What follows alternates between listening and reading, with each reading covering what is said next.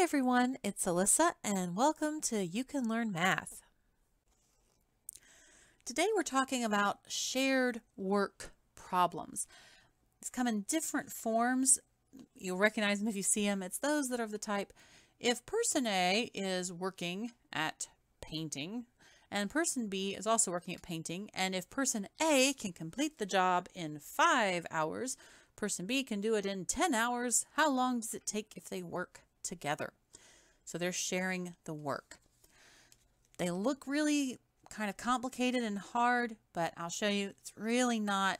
You should be able to just fly through these after you get sort of the basic concepts down. I'm going to do one with 2 people, one with 3 people, show you how those are similar, and then also do one where it's the opposite, where they tell you the total hours and then say how fast could they do it alone. Okay, so first one, let's say Adam can paint a fence in 4 hours. And then, I don't know, Christy, if she's painting the fence, it would take her 6 hours. She's just a slower painter. If they're working together, how fast will they paint the fence? The key to this is figuring out how much of the fence, what portion of the fence each person is painting every hour. So let's just think about it. Okay, so if Adam, he's painting this little picket fence that I'm drawing very, looks like a serrated edge or something. We're calling it a picket fence.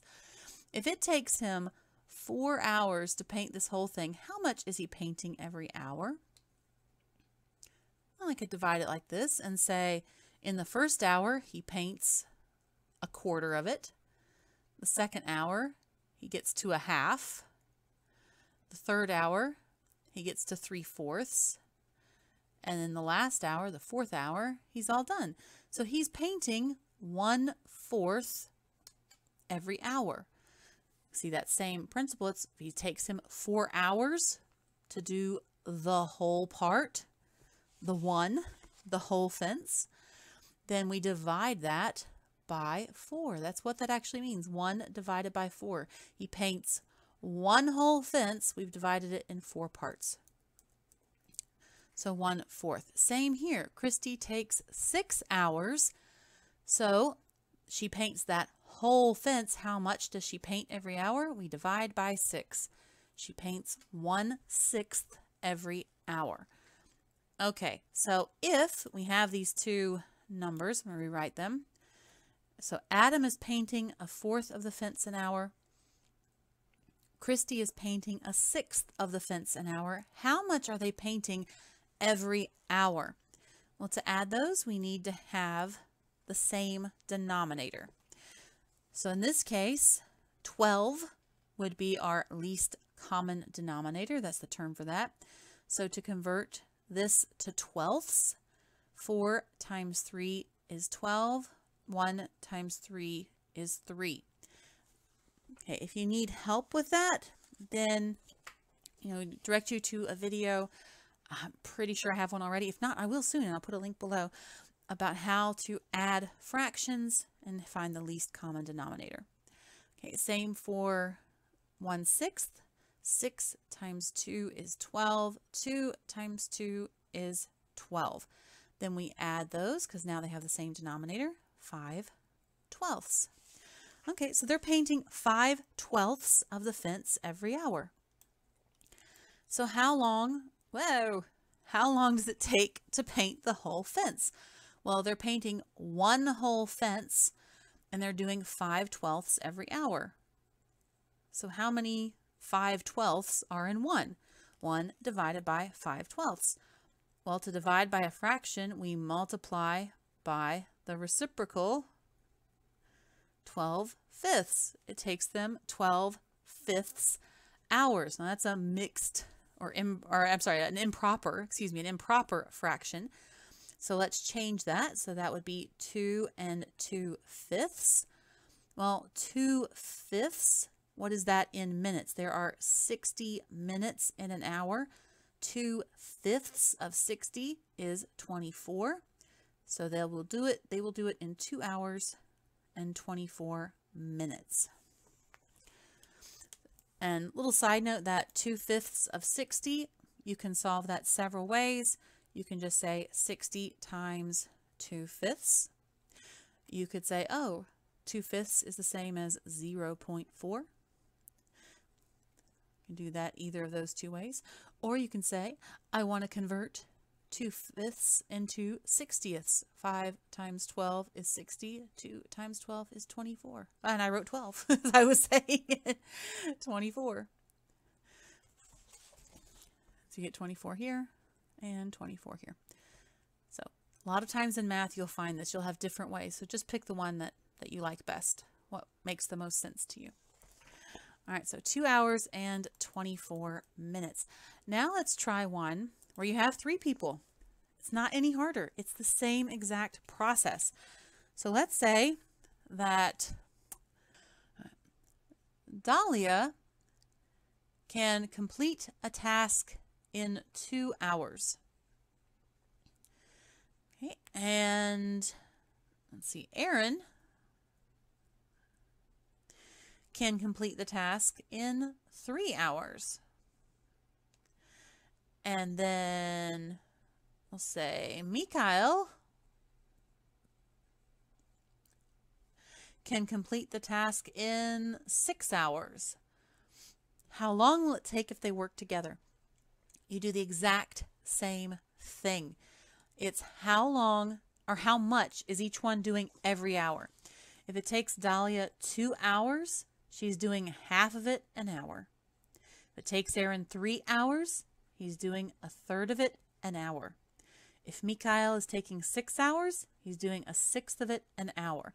So if they're all working for 1 hour, how much do they complete per hour? So we want to convert all these, get our least common denominator, and they all go into 6. So 1/6 stays alone. 1/2, converting that to sixths. That's so hard to say. 2 times 3 is 6. 1 times 3 is 3. Third to sixths is 3 times 2 is 6. 1 times 2 is 2. Okay.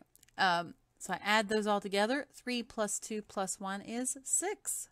6 sixths is just 1. They'll be finished in exactly 1 hour. So same exact process.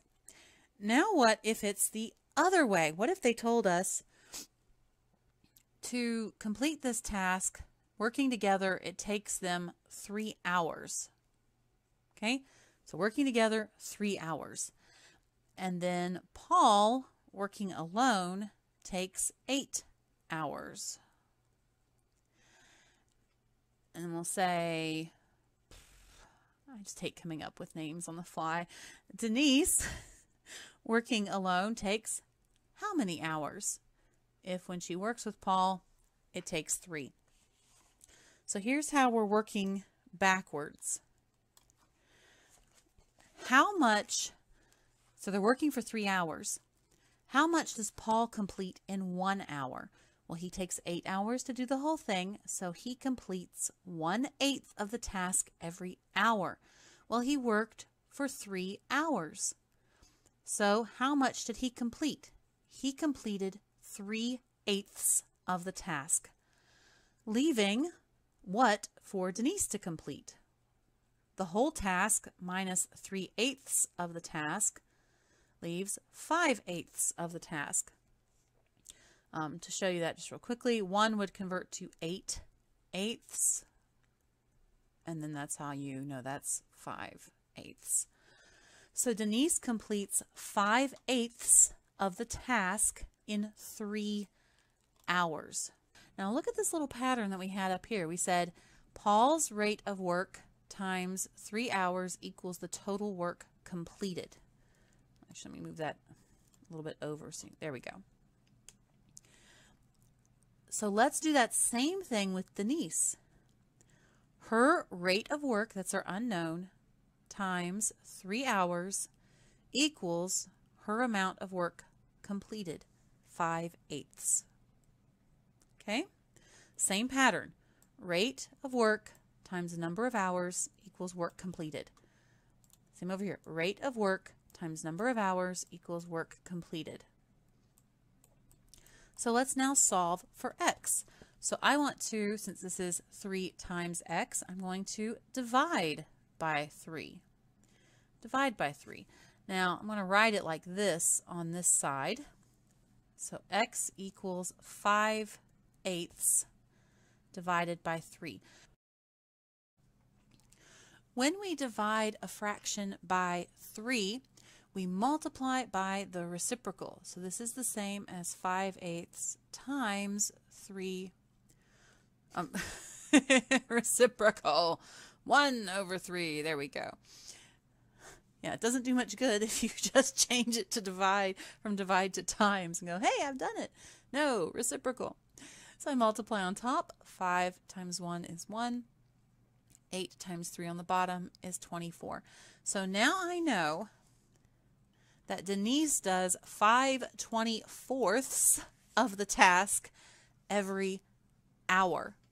Okay, so if she does 5/24 every hour, how much does it take her to do it? I mean, how long does it take her to do it on her own? I am just having problems speaking today. Words are hard. So she's doing a whole task 5/24 every hour. So we would say one whole task divided by 5/24.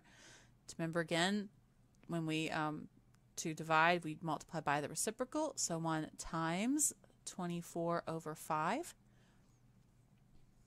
24/5. And let's convert that into a mixed numeral instead of an improper fraction. And that is 4. 5 goes into 24 4 times. And we have 4 left over. 4 4/5, or 4.8. Either way you want to look at it. 4.8 hours. So how long is that exactly? Well, 0.8, you can put this in your calculator, 60 times 0.8, because this is part of an hour or part of 60 minutes. Also, you can say 60 times 4/5. Both of those work. And 4/5 of 60 is 48. So, grand answer, Denise can do it in 4 hours and 48 minutes. I hope you enjoyed that today. If it was helpful, useful in any way, please like, share, subscribe. You know the drill. Thank you so much for stopping by. Hope you have a great day. See you later. Bye.